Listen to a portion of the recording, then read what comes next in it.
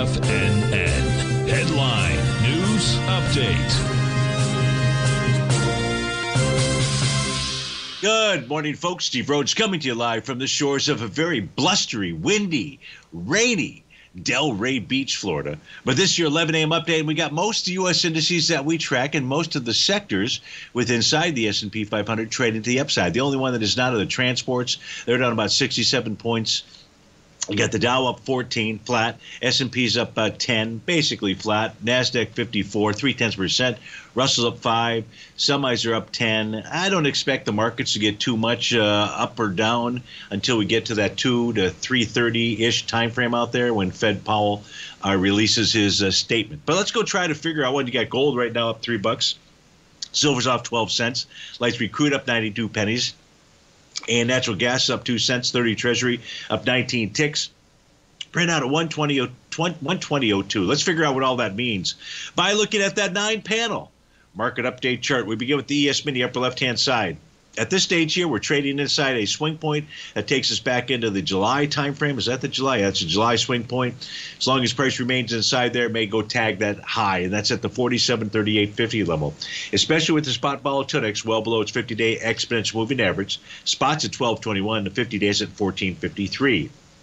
NQ, no topping patterns, no topping signals, although I believe there's a wave number 7.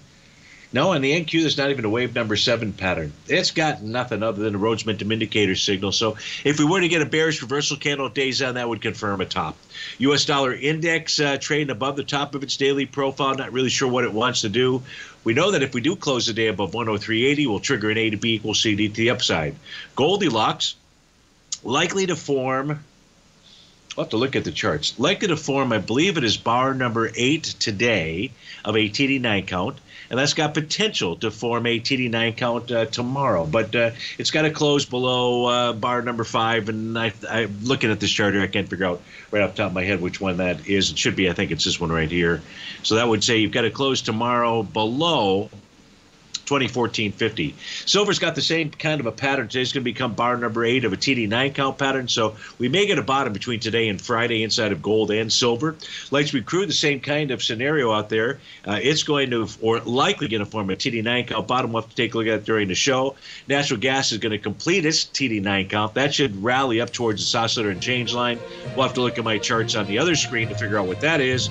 30-year Treasury still just traded with inside its profile. It's got resistance up at 120.10. Folks, stay tuned for the Trader's Edge show. But if you're off to start for Wednesday, have a wonderful one.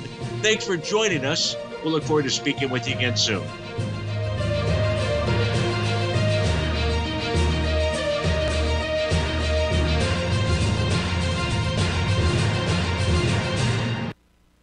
Everything in the universe is